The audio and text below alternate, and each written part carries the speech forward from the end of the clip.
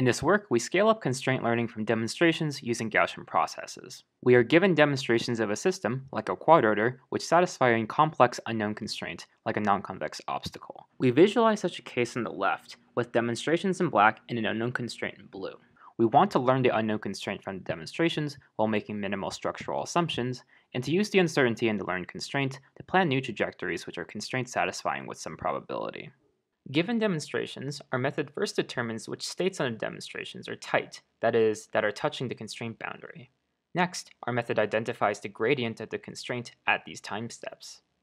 We then use this data on the value and the gradient of the constraint to train a GP which is consistent with and which generalizes this information. Finally, we exploit structure in the learned GP to design a GP-based chance constraint planner. Our planner then outputs a trajectory which is safe with the specified probability. We evaluate our approach on a 12D quadrotor.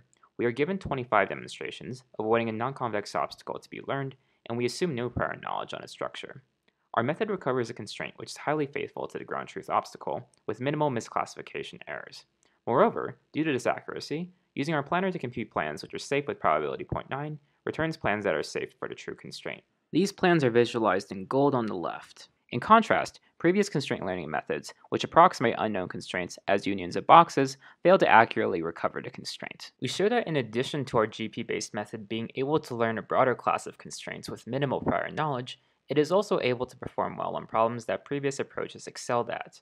Here, we learn an obstacle represented as a union of two boxes to be learned from 24 short demonstrations on the quadrotor. When given the parameterization, previous constraint learning approaches can learn the constraint exactly.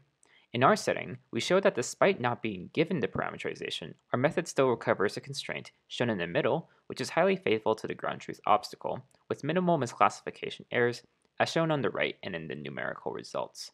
The largest source of error is from the box being partially hollow, but such inaccuracy is inevitable, as no training data can be collected inside the obstacle. Finally, we evaluate our approach on a 3-link planar arm, avoiding a non-convex obstacle, shown here on the left.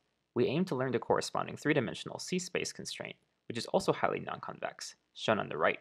We are given 50 demonstrations planning in this environment, and we assume no prior knowledge on the constraint structure. Here are a few of these demonstrations. As shown in the middle, our GP recovers a constraint which is highly faithful to the ground truth obstacle, shown on the left, achieving minimal misclassification errors, as shown on the right. In planning with the learned constraint with safety probability at least 0.9, we are able to generate plans which are safe in practice for the true constraint. And again, baseline constraint learning methods, which represent the constraint as a union of boxes, fail to accurately recover the constraint due to poor computational scaling. We conclude with a summary of our work. Thanks for your attention.